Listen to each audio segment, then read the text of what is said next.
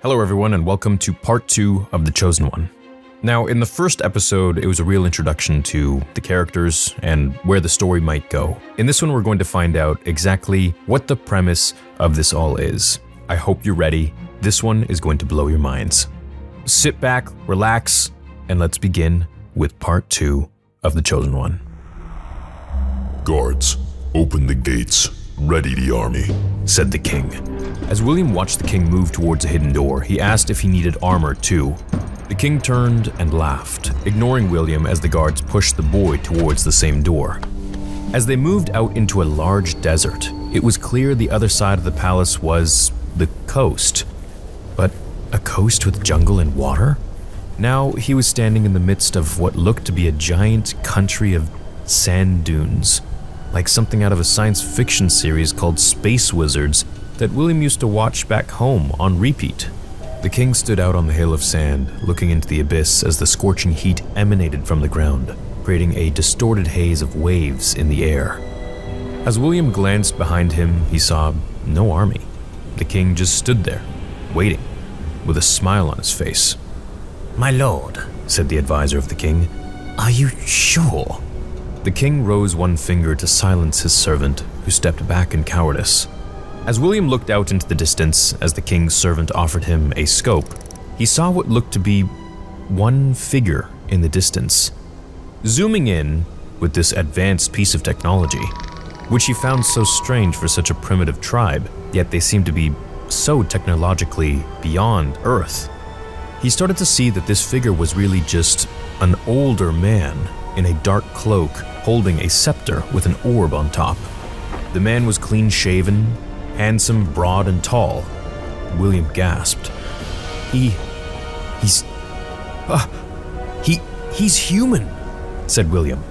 The king frowned and said, "Yes."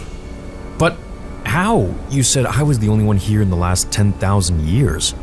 The king opened his mouth. "And he was the other."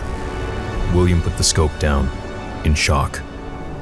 How is he still "Alive?" said the king. "He is your ancestor. You will soon learn. The prophecy foretold a being from your world would come to our salvation from the Yato, an evil, ancient, cruel peoples from another galaxy that enslaved our land for millennia.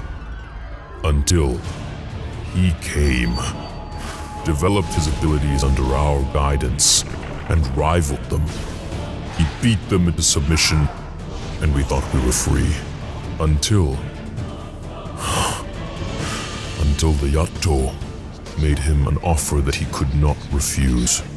So he joined them, and every revolution of our sun returns to collect what the Yato desire. Our children, our kin." William listened intently, wide-eyed through the sun's glare. But what did they promise him?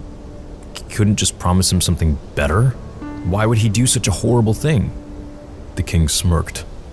"Child, we do not move in the ways of the dark magic. Everything comes with a price, and he chose his fate with his gift, for it went hand in hand with his enslavement. He just does not see it, and even if he did, it would change nothing." The king never broke his gaze on the other earthling still walking towards them. No army, just himself, alone. Strange, William thought.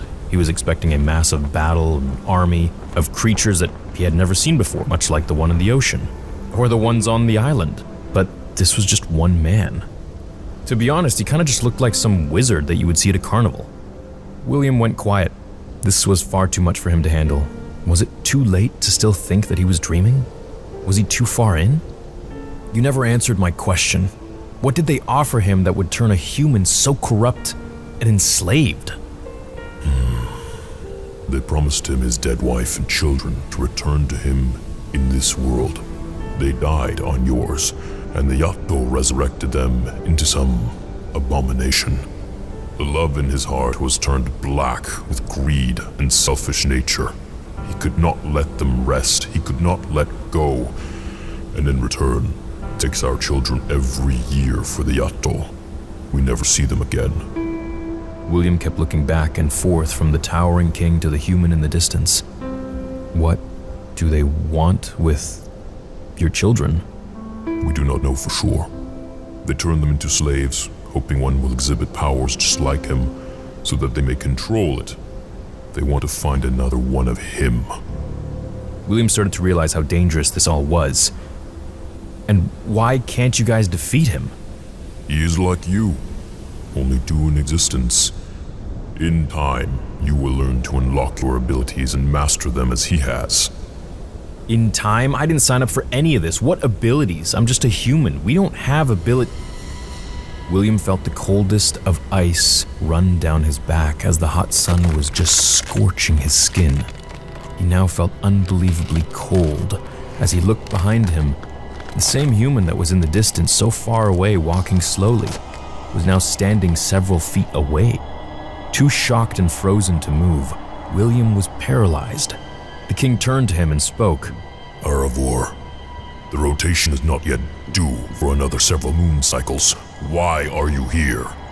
The man did not make eye contact, his large hooded cloak covering his eyes, his scepter sparkling in the sunlight as if smoke and sparks were swirling inside. I sensed something, said Erebor. Yes, one of my own. The king became aggressive and showed his teeth. He is not for you. You will not plague him with your shattered ideals you learned from those beasts. Still full of that temper. You'd think you would have more respect for your former student, but I guess respect isn't a thing of your people's. You dare talk to me of respect, Erebor? I should have you... Have me what? Do you remember last time? I spared your life. There is nothing you or your people can do to me. The king gritted his teeth and looked down upon Erebor, unable to do anything. He knew this warlock was too powerful and could destroy this place if he wished. That's a good little king, said Erebor. Now, bring the kin to me, and I will be on my way. You are early! Yes, I am. And will you defy me? William found this whole situation horrible. He's going to take the children of the village? No. No, said William. You will not take any more children. Quiet, boy! Oh, said Erebor, turning his head slightly to William. Perhaps I shall take you instead. The king moved forwards, to which Erebor twitched his upper lip and sent the king flying backwards into the sand. The guards all ran at Erebor, who merely twisted his scepter slightly and reduced all of the guards to butterflies that caught on fire from the sun's heat. William watched in shock as they reduced to ash and floated away into the sky. With everything going on, he just realized that the sky was blue, not green like where he had just come from before the door. What? Now, if you don't mind, go fetch them or I will walk through that portal and get them all myself as a consequence for being difficult. The king spoke into his wrist as he snarled, still laying in the sand, telling the advisor to bring the kin through. Bring the children. Erebor watched as the servant came through the door, which William just realized was another portal, and brought the children to him. Erebor grabbed the crying kids, winked and stomped his staff into the sand, sinking into it immediately and vanishing with the prisoners. As the grains of sand settled back down, the king rose to his feet, cursing the skies. We have to get them back. We have to find them. The king dropped to his knees as he bore his fists into the sands, his giant mitts creating craters in the dunes that sounded like thunder. You cannot fathom the depths of his darkness. If it were not for the hold the Yato have on him, he would conquer everything under and over these stars. That is why you are our only hope. We have waited too long, and you will not squander our sacrifices for your childish dreams of becoming the hero so soon. You are not ready, and we do not have much time until the next cycle, upon which he will return and take more Why didn't he just take me then? He fears your potential will rival his. If the Yato know of your existence, boy, you will keep quiet. They will train you in their ways. They will take you and order you to destroy him in time. They do not trust him as much as he does not trust them.